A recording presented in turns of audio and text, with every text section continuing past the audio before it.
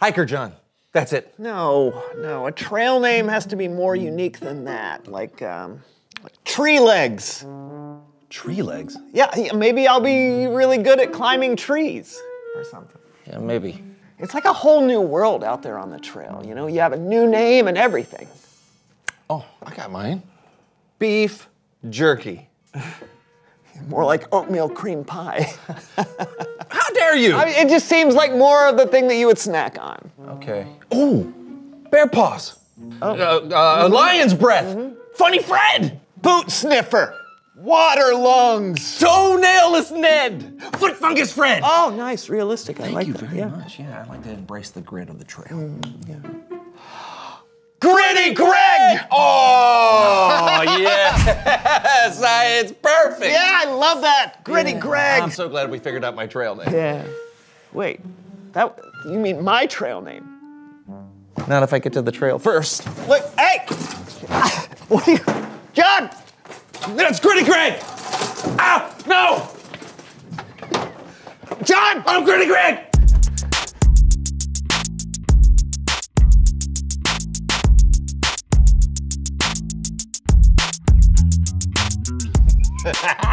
I know. Oh, hey everybody, I'm John. I'm Brandon, and this is the So and So Show. We have got a great day in store for you today. Starting now, please welcome someone who knows stuff.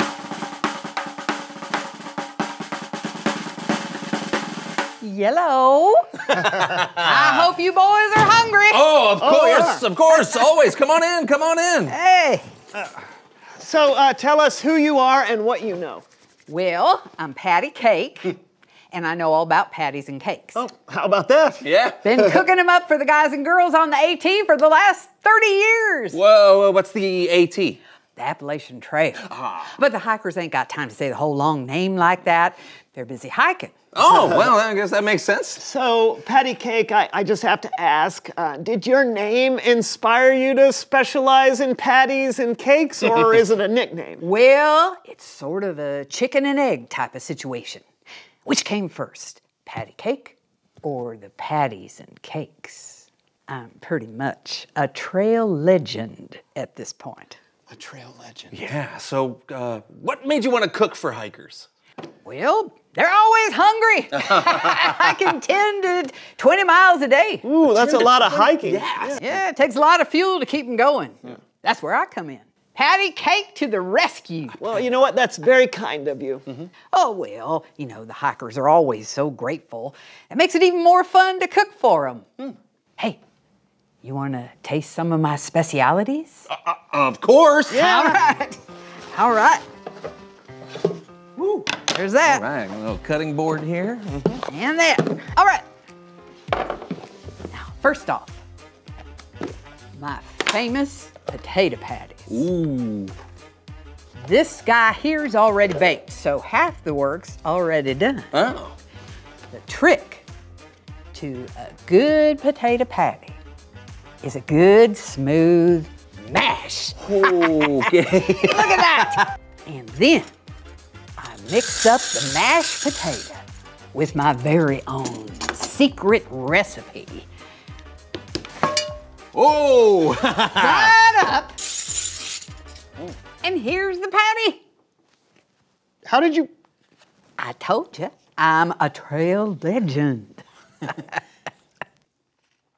Oh, so good. Perfectly crispy. Now, just imagine eating that after you've been walking through the woods and the mountains for the last 8 days and all you had to eat was granola bars and beef jerky. It's... Oh, thank you. Oh, you're welcome, son. Oh. Now, you're doing a good job out there on the trails. You just got to keep at it. No, thank you. Wow, you feed hikers and you encourage them and you're a saint. Oh, angel, actually.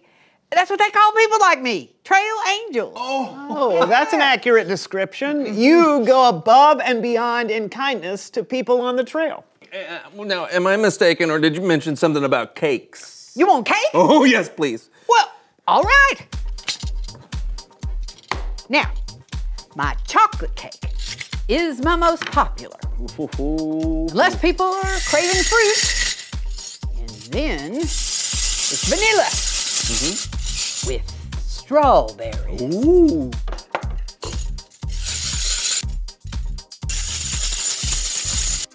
Ta-da! Oh.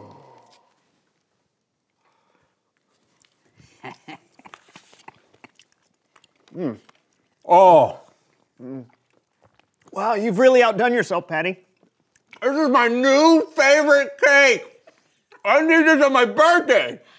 Well, you know where to find me. Hit the trail on your next birthday, and I'll be waiting there with a slice for you. Ooh, sweet. Y'all enjoy the rest of the cake. All right. I got to get going. But thank you for having me. Thanks for coming. Yeah, thank you, Patty. All right. All right, see you on the trail. Okay. All right. Wow. A trail legend. Trail angel. Wow. There's only one way to follow that. More cake. Yeah. Oh, it's Bible story time. Oh, yeah, that. Yeah.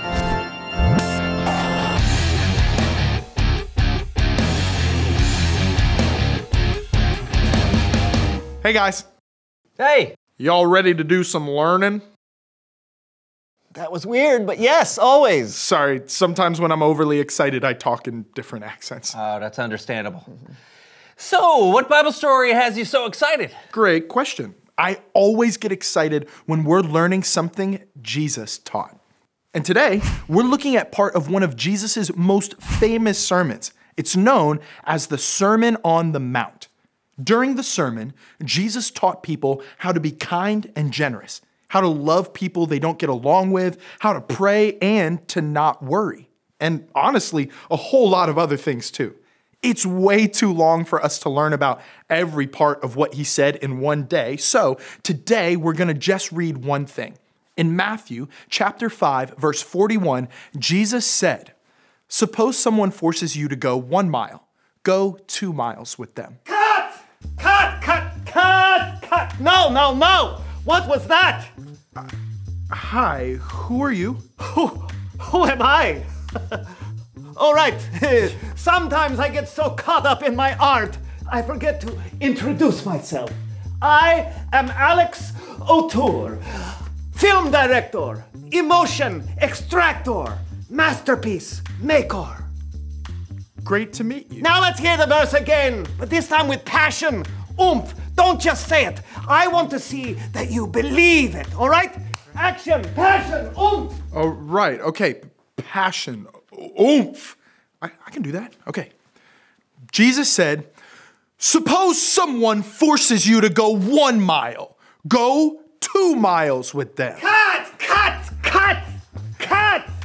Okay, that was nice, I'll admit, but it's still missing something. Really put yourself in the shoes of this person. What was it like to be forced to go 1 mile and then choose to walk 2 miles? What did that do to your soul, to your relationship, to your feet? I want you to walk this time and make it molasses that you have to walk through. Sticky, stubborn, smelly molasses, all right? It smells. Smell it. Smelly molasses. Action! Okay. Suppose someone forces you to go 1 mile. Go 2 miles with them. Cut! Better, but your voice is too low. The molasses is slow, but you are not. Higher pitch up here. Up here, let me hear you. Higher pitch. Higher pitch. Excellent. Yes, that's what I want. Yes, again. Higher pitch. Action. Suppose someone forces you to go 1 mile. Go 2 miles with them. I love it. It's like a tiny little chipmunk ready to sprout its wings and fly. Chipmunks don't have... Exactly. It wasn't quite there, but still beautiful. We need something to transform your performance from a chipmunk to a bird. Something.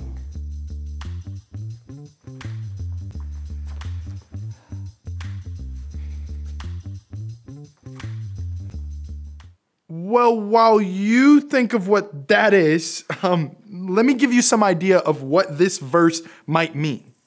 At the time Jesus said this, the Jewish people were being ruled by the Romans. And there was a law that a Roman soldier could pick anyone at random and force them to carry all their heavy gear for a whole mile. I'm talking 60 pounds worth of armor, weapons, cooking supplies, and more.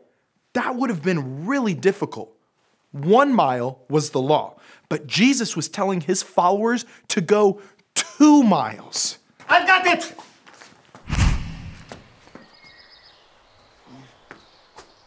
Nice. Now, you are there. You are on the Roman road, and you, hold this. Okay, let's hear it again. With a big smile on your face. High pitch, molasses. Yes? Okay, action. Okay. Hey, bitch, molasses. Suppose someone forces you to go 1 mile. Go 2 miles with them. So close, so close. So very, very, very, so close.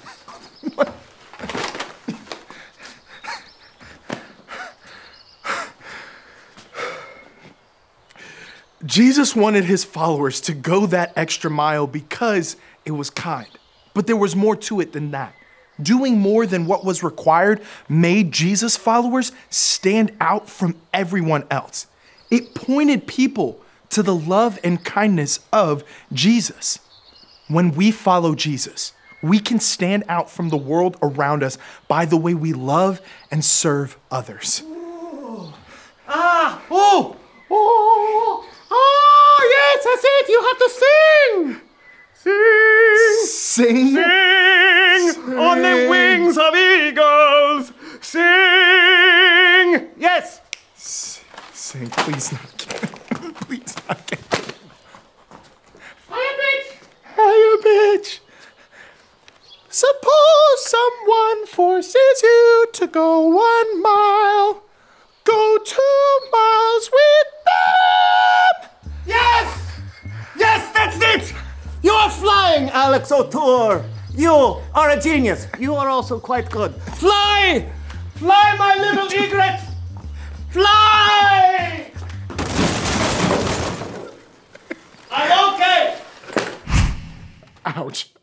Okay, back to you guys. Well done. Yeah, you take direction like a pro. Thanks. I love the lesson Jesus taught. It's one thing to be kind by doing what you're asked. Yeah, but a whole other level to do more than you're asked. That's right. Jesus is kind to us in extraordinary ways. He even gave his life for us, and he teaches us to spread his love and kindness to the world. So awesome. Hey, thank you. You bet. See you next week. Adios. What was that? That means goodbye. Oh, I feel like I need to start working out more if I'm gonna be walking 2 miles with people all the time. All right, you know, Jesus wasn't just teaching about walking. I mean, we aren't being forced to carry a soldier's gear around today. It's a metaphor. Great. Right. We can go the extra mile, metaphorically speaking. That's it. Yeah.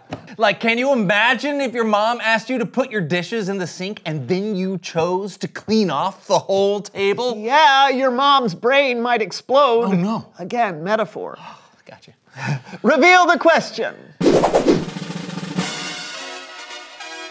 Oh, good. When have you been surprised by kindness? Yeah, when did someone go the extra mile for you? Maybe it was a special gift out of the blue. Or someone you didn't expect invited you to sit with them at lunch. Yeah, there are so many ways people can be kind, and it's extra fun when you get surprised by it. Yeah, I bet hikers on the AT are surprised by Patty Cake's kindness when she cooks for them. Oh, I bet so, man. So what about you? Share your story with somebody, and we'll see you next time. I'm Brandon. And I'm John. This was the So-and-So Show. I want more cake. I do too. Patty! She's on the trail, man. Oh, that's a good point. Oh, but Gritty Greg will catch up. No! I'm Gritty Greg! I'm Gritty Greg! I just need more. You know, more of the thing. You know what I'm saying? Think cheetah mixed with a parakeet. Go. Can you just cry while you say the line? No, it's not a sad cry, it's a happy cry. Picture a sunset. Tell me with your face what it looks like. Happy, sad, turtle, rabbit. A turtle rabbit. Now he sees a sunset. Okay.